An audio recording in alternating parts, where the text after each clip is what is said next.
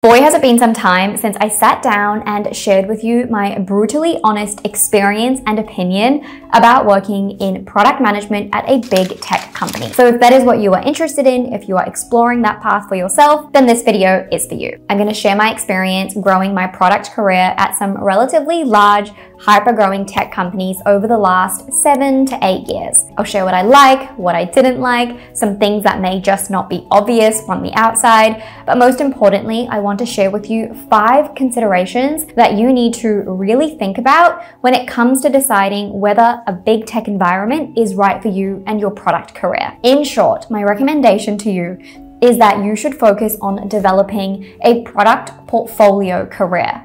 Do not focus too much on whether you should go down the big tech route or the startup route or this industry or this role or this title.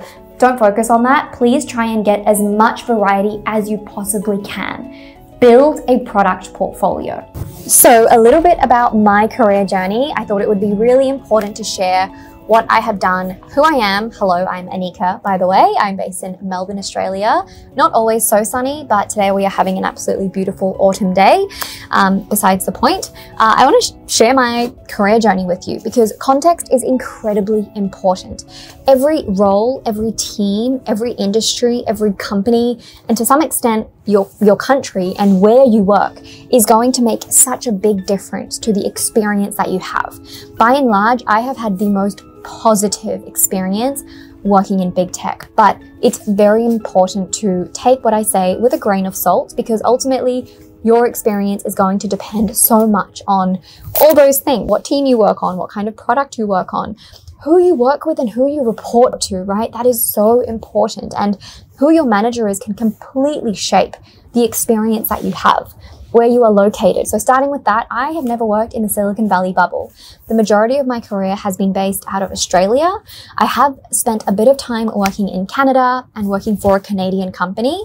But regardless of where I worked, I've always collaborated with and worked very closely with people based out of San Francisco and Silicon Valley. So far, my career spans just over 10 years, maybe even 12, which I think I'm in a bit of denial about.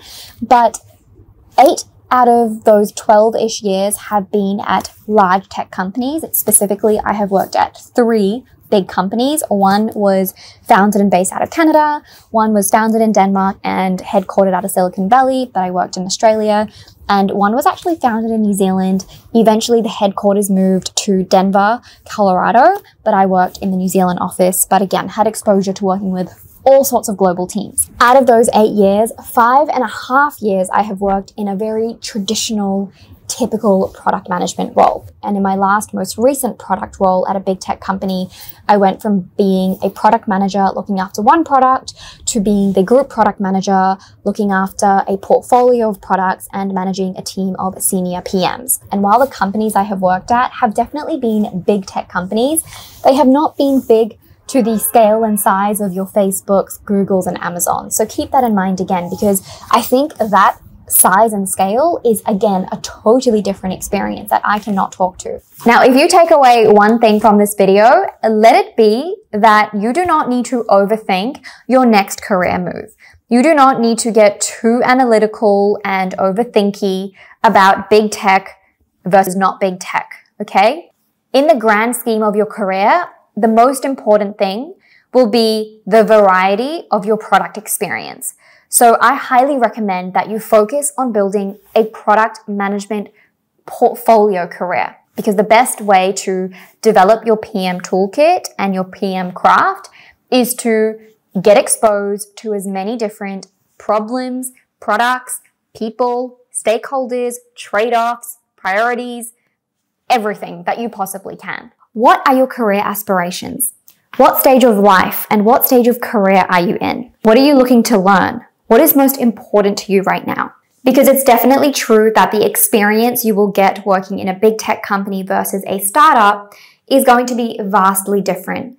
If you know that you're in a stage of life where compensation and lifestyle is really important to you, that you are saving for a house or you are having a family, yeah, compensation is going to be incredibly important. And we know that big tech companies typically compensate quite well, and startups can be a bit more risky. But maybe you are in the early stages of your career and you are mostly focused on learning and setting yourself up in the best way you can. Maybe you want to work in a startup because you want to have your own business one day. But right now you have other life commitments, which means you probably can't work the demanding hours that a startup life requires sometimes, which is totally fine. So you can go to a big tech company and you can learn how things operate at scale to prepare yourself for a day where you can venture out and go on your own. But with all that being said, let's get into the first consideration for working in product management in big tech. Consideration number one is impact, scale, and innovation. Now, chances are if you are working in a large tech company, you will be working on a product that is used by thousands, if not tens and thousands and millions of customers/users. Operating at such a large scale makes for really interesting problems and decisions and designs. How does your engineering team make sure that your services scale when you are operating with hundreds and thousands of users? How do you work with your customer success team to enable them and make sure that they are able to take on all the demand that might come on them with as many customers and users as you might have? And you as a product manager are going to have to make sure you're making the best possible decision for such a large customer base. How are you going to enable and support all of your cross-functional teams to make sure your thousands, if not tens and thousands of customers are able to use the product in the best way they possibly can? As a product manager in a large tech company, you might be owning a very small piece of a particular product, but that particular feature could be used by, again, huge amounts of users. So the impact is actually enormous, even though you are only looking at a tiny piece of the pie. Now, scale and innovation is all exciting when it comes to big tech, but obviously these companies need to be very careful about how they manage their risk. At a big tech company, you have to go through a lot of loopholes to make sure that new technology, new ideas, new processes, even sometimes new products and features that you are introducing, so that can slow down innovation or it can impact innovation. Security concerns are often a really big part of what a large tech company can and cannot do. Now let's compare that to a startup. A startup can move pretty quickly, is usually quite a high risk tolerance, not always, it obviously depends, but usually. And a startup can really truly innovate. They can adopt new technologies pretty rapidly. And that's typically what gives a startup the advantage, is the speed at which they can move and experiment, listen to customers, pivot, all in real time. But of course, startups don't come with that size and scale. Sometimes as a startup, you might be building something for one customer or a very small number of customers, and you don't even know for sure if anyone is going to use that. And if you do that for long enough and you build and you ship things that no one ends up using, it's obviously not a fantastic feeling that you spent so much time and effort going into something that wasn't really used. Now, of course, it's important to make sure you can find product market fit, but really what I'm trying to compare here is building a product that has so much scale and you know is going to be used and is going to have immense impact versus building something technologically quite advanced and exciting and innovative, but isn't actually as impactful when you put it out into the market. The other interesting way in which startups are forced to innovate is because resourcing is often quite scarce. So when you don't have the luxury of people and money and resources, you are forced to innovate and get really creative with how you solve problems. So that's a really interesting way to think about how a startup might approach innovation and how you might do things that are different and new and exciting. Consideration number 2 is your product manager toolkit. Now, working in a big tech company, especially one that is product-led, will give you access to hopefully a relatively mature product organization and product team. This means that you hopefully have access to people you can learn from, resources that you can leverage, access to tools and people that can allow you to do your best work as a product manager. Most likely in a big tech company environment, you are not going to be the only product manager.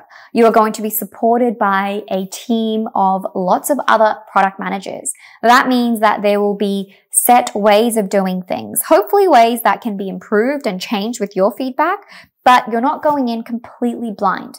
that you have someone to learn from. See how other PMs, especially ones more experienced than you, are navigating really complex and challenging product scenarios. A lot of big tech companies will also have budgets available for you to go and access external training or buy additional resources that you need in order to develop yourself as a product manager. Some examples of how I leveraged a learning and development budget at the companies I worked at is I got a Reforge membership.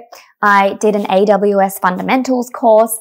I attended a couple of other product conferences where I got to connect with a lot of other product managers. I got a chance to speak at a conference myself, the Atlassian Summit, and that was supported by my company. Aside from learning and development at a big tech company, if you have other product managers who are working alongside you, you can soundboard ideas off them. You can discuss trade-offs with them. The benefits of working with other product people is endless.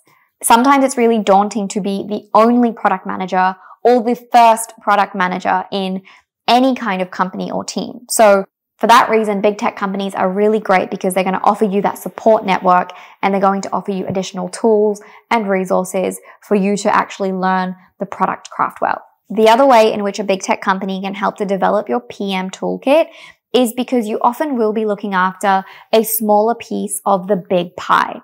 And that means you can really focus on getting your fundamental product manager skills right. I think it's really important to focus on building a strong foundation because your product management foundation is really what's going to make the rest of your product management career easier. If you don't get the fundamentals right, then I think the rest of it can be really difficult. So by having a really narrow focus for your product area in a big tech company environment, it means you can really laser focus yourself on the PM skills needed to make the best decisions for that product. Oftentimes, you will have other resources in cross-functional teams that you can work with.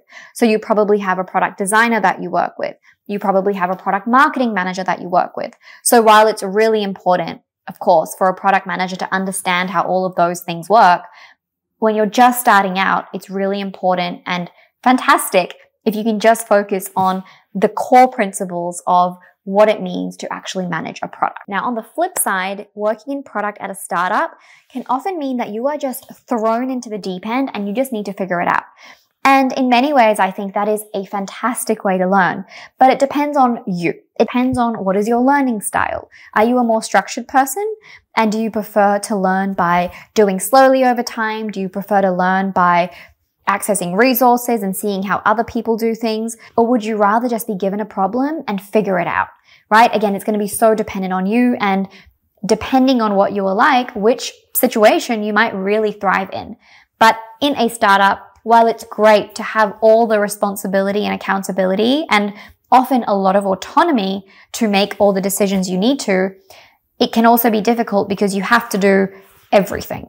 And it means you can't really focus on getting your fundamental product skills right because you are trying to do it all. And it can be really difficult to be doing all of that while you are just really focused on trying to develop the right skill set to be a good product manager. We are back outside for consideration number 3, which is all about career growth, learning and development. At a big tech company, there are tried and tested pathways for advancing in your product career. This is a good and bad thing. The good thing is the expectations are kind of set. You can almost see what your trajectory will be if you continue to stay at that company or if you continue to stay in that sort of world. Now, the downside of this, which you won't be surprised about, and it's not particular to big tech, is that in all big companies, in all corporates, you don't have that much influence over whether you do or do not get to grow in that career path. So much of it comes down to politics. So much of it comes down to budgets and so much other bullshit like that, really. Career growth is also about exposure that you get to the products that you work on. Maybe you got to work on a really high profile, top priority product launch. Maybe it was AI related in the last 12 months. That can do wonders for your career. Regardless of what level you are at, it's about the story you tell, about your contribution to launching that product. Big product launches at big tech companies can come with a lot of benefit for your career. If you just have the opportunity to work on that one really impactful, high priority product launch, then that could do you really well for the next step in your career. For me personally, I feel very fortunate for the way my career path played out in all of the tech companies I have worked at. But it doesn't mean I always got to work on the things I wanted to work on. Many times, for many years, I worked on products that were very boring, products that were not used by a lot of customers. I was fortunate in that they were products that were really impactful to the customers who did use them, but I never worked on anything that was a super top priority.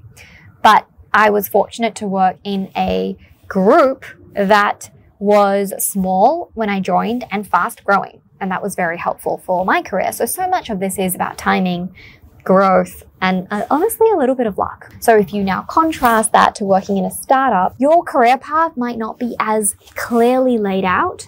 But if you are in a smaller team, and if you are the first or only product manager, that might naturally lead you to a place where you become the head of product. But then compare that to the fact that you might not actually be compensated that well because you're a startup, you have limited runway, you probably have a limited life. So again, it's going to come back down to where you are in your career and in your life. Consideration number 4 is about being a cog in a machine, and one that I am very passionate about, and actually is the reason that I ultimately stopped working in big tech. As I mentioned, you likely are going to be owning a very small piece of the pie when you work in such a large organization with big, complex products. And yes, there are some pros to that depending on what you are looking for. But ultimately, I think it comes back to the fact that, yeah, you are 120,000% replaceable. And that day to day, you are kind of working on stuff that isn't that impactful. And if you are getting something out of that experience, like learning how to be a good PM, then that is fantastic. Or if you are getting compensation that is really important to you at the time because it's helping you in other aspects of your life, that is amazing. But purely thinking about the contribution and meaning of what you are working on, when you are working on a tiny piece of the pie and you are one of thousands and thousands, if not like Amazon, 50,000, 100,000 people, you are a cog in a wheel and you don't really matter. For me in big tech, it just started to feel like over time I was working on things that weren't that impactful and I was just doing things for the sake of doing them.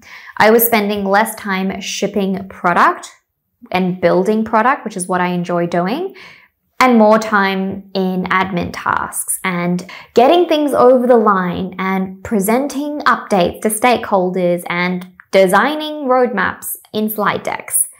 I wasn't building product. I wasn't solving problems and shipping them to customers. Another thing I struggled with working in big tech is that, to be honest, customer feedback was not always listened to. And there is a place for a company to prioritize their business and strategic direction over a customer request.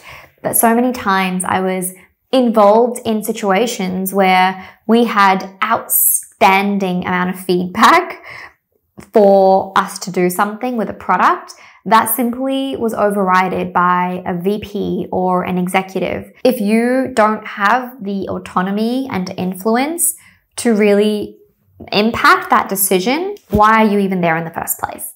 And last but not least, being a cog in a machine can be quite challenging when you are individually quite creative and possibly even a bit entrepreneurial at heart, like myself. So over time, I felt like I had almost become part of this cult, which a lot of tech companies do kind of feel like cults. They have such strong and dominant cultures that it kind of ends up overtaking who you are as an individual if you are not careful. And I feel like group thinking is very big in big tech. And I got to a point where it was really hard for me to be myself because I always felt like I had to do what the company would do. And when you don't have autonomy of making the best decisions for your product and for your team, as someone who is creative and as someone who likes to solve problems and actually build and ship product, I really felt like the startup life was better for me because I actually get to do those things versus doing all of the things that actually take away from my creativity in terms of approvals, getting buy-in from people, doing admin, and all that crap that really just does come with working in a big company.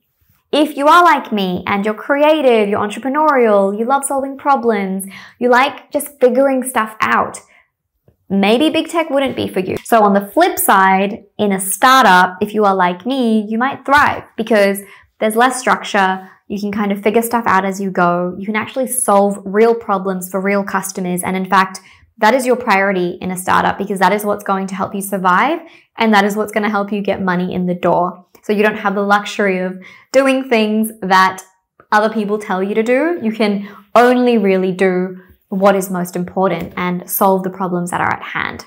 And so going back to the idea of having a product career for portfolio is when you go out and you try different things and you possibly don't stay at one place for too long, it's going to keep your thinking sharp. It's going to keep your thinking creative and unique. Because when you are surrounded by the same people, the same industry, the same products, the way processes and the way in which things are done, it's going to really limit and constrain the way in which you think. And the fifth consideration is structured chaos. So typically I will say that big tech companies are chaotic, they are complex, things are constantly moving and changing, but there is structure to it. Things are kind of laid out in a way in which you know how to do something or you know how to navigate something, but there's still chaos within that. You have a network of people to go and ask how to do something. You can probably look back and see how a situation was handled or navigated by someone else in a similar position to you. And the chaos often comes from, I think, the politics of just being a big company more than anything else. And if you flip that to startup life, it is actually just pure chaos. Pure chaos because you are focused purely on survival. And that means you're very in tune with actually what is just happening in the market. There is really no time for internal politics and internal bullshit, which kind of exists everywhere, but it's a different kind of chaos. And it's also chaotic because you are so resource constrained and budget and time constrained. And if you are the only product person, then you are in a chaos of your own because you are really trying to do it all. The chaos in a startup also comes from acting kind of like you're in a speedboat. You have to move fast. You don't have time to take weeks and weeks and weeks to make decisions because you need to make a decision and get real-time feedback so you can pivot faster than a big tech company could make a decision 100 times over. So this again comes down to what do you enjoy and what do you thrive in? Do you need that structure? Because the reality of product work is that it is somewhat chaotic by nature. It is very fast moving and you need to be very adaptable and on your game to deal with challenges and make a bunch of decisions all the time, every single day. But can you deal with that chaos while everything around you is also super chaotic? And can you do that when you're probably quite chaotic if you're the only product person? So I think it really just comes down to how you like to work, how your mind works, how you like to structure your days. Do you like taking your time to make a decision? Do you like documenting things? Or do you like coming up with an idea, running it past a couple of people and saying, let's go, let's go, let's go. Let's figure it out as we go. So think about how you like to work. And again, I would say try both. And that is it for this video. Thank you so much for watching if you got this far. I really do appreciate it. You may have noticed that I was fairly neutral throughout my various considerations and sharing of experience in working in big tech.